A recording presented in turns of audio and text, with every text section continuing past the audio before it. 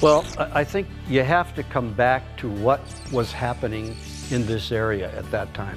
There was no business here in the wintertime. The people came up from Chicago or from Milwaukee or from the major metropolitan areas, and they would water ski or swim or fish. And in the wintertime, they would close all the resorts. They would close all the restaurants because there was nothing really to do here.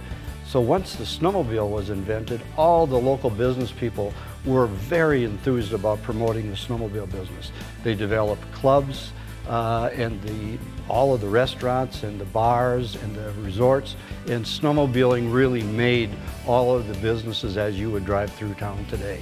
So snowmobiling was growing at a very rapid rate, so Yamaha getting into this business early was very important. Just think about it for a second from a Yamaha motorcycle dealer standpoint. The only thing the motorcycle dealer had to sell during that time was a few models of motorcycle. All I remember about when the SL350 came to our store, and of course, keeping in mind I'm 10 years old when this is going on, his dad said Yamaha is going to get in the snowmobile business. So it was kind of like Christmas when you opened a box. We got it, he took it out of the box, and I remember him opening it up. He said, wow, it looks like a motorcycle engine. It looks just like a YR1 350 Yamaha motorcycle motor kind of transplanted into a snowmobile. And they raced it, and they would break things, and they would reinforce things, and they would fix things, and they would modify things, and when they were done with it, it was amazing.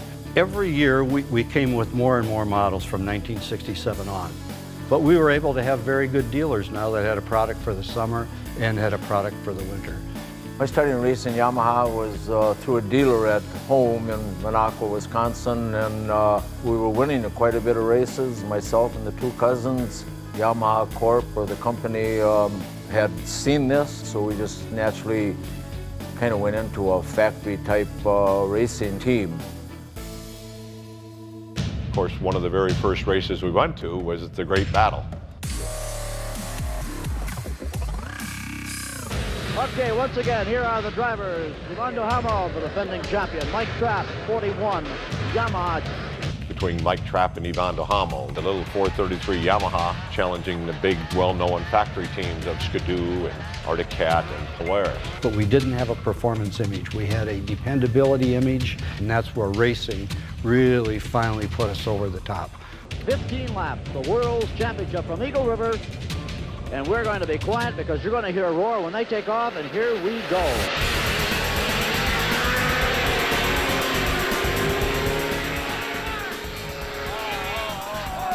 The lightness of the sled was quite a bit of advantage, and I could come into the corner with less weight with a faster speed. Ivan Duhamel has an early lead on that Skidoo, but the Trapp brothers are right behind him. Handle better than the sled with the 800. I had to keep the power on going down the straightaway and figure out where they're at, they're inside or outside, and then take advantage of that part of being so light.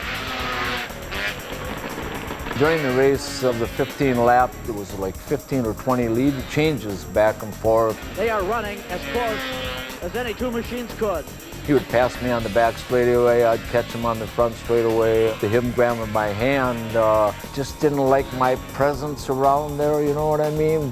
One more lap to go, one more lap. Finally, when I did come out of number 4, I kind of looked back over my shoulder there, and there was actually nobody there. Duhamel is out. He spun around. Mike Trapp is going to be the winner. And here's a checkered flag for Mike Trapp. Yamaha is the world's champion at Eagle River, Wisconsin. So to go to that race and then to see Yamaha win, like, wow, geez, Dad, Yamaha is like the coolest snowmobile ever built. I thought Ivan was still behind me there. I don't know if he spun out or what. Right. Did you guys ever collide during the race? A couple of times, yeah. And all of a sudden, Yamaha wins the World Championship. You rode a Yamaha, you were a winner. And we did so well the first year that I think it just surprised everybody, maybe even Yamaha. And unbelievable what had happened. It was almost like somebody opened the door that put us on the map.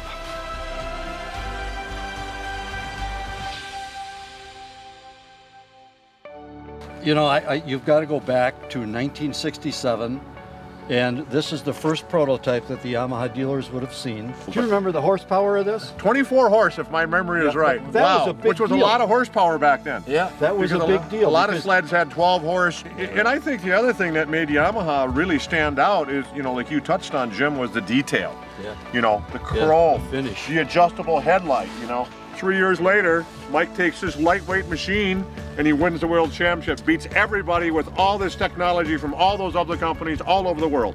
You know, it's unbelievable for me to realize it's been 50 years.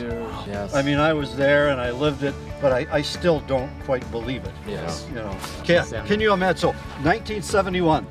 So you've got the snowmobile that you had at Eagle River. You're on the line, and you have this. Yes, and I do still feel the passion to ride, you know, as I did 50 years ago.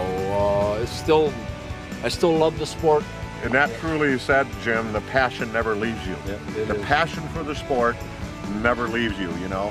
So this is my opportunity to say I'm so proud to know you guys and to have you guys here, honestly, and you made my job so tremendously much easier you can't imagine. So thank you. Thank you very much. Very much. That's very nice of you to say.